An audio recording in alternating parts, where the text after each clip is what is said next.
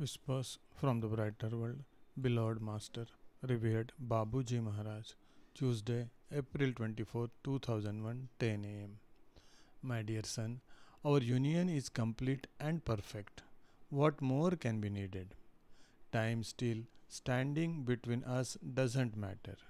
You will be so happy to note the day you come to rejoin us how much your action was positive. We will then be able to continue to work together towards the realization of our grand design. Your daily life seems heavy to you as it is punctuated by numerous harassments assailing you. But the assessment of your work is good and only that matters. My dear son, time doesn't matter, only achieved results are important. We will laugh together at all the wrangles, those difficulties you are confronted with, and that deeply affect you.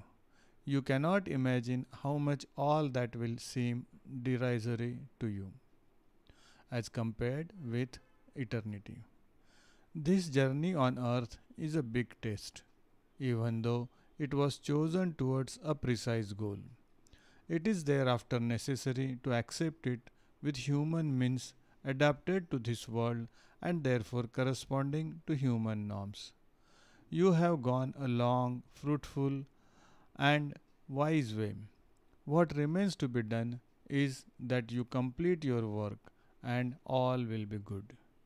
I will be close to you, especially during this celebration. Babuji Maharaj. Wednesday, April 25th, 2001, 10 a.m. My dear daughter, your life is exemplary on this point. You are sanctifying it through your suffering.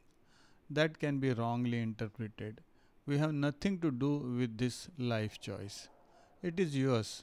Mine also went through the same way, which is not unique in this world.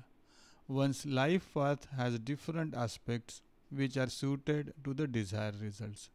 Nothing impossible is requested. Grace is associated with the most trying ordeals. They are, as we said, blessings destined for humans. It is difficult to consider them from that standpoint without being fully aware of the higher interests. We will therefore address one more the issue of surrender.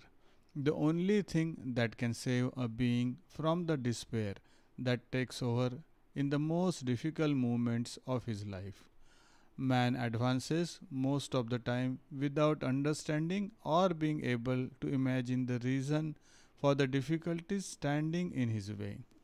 This principle is rather disconcerting for a not well informed soul. It takes so much faith, surrender, and courage to make a success of this path by making as few mistakes as possible. Only love can lead to the admission of this difficult reality as belonging to a principle of evolution aimed at one's own liberation.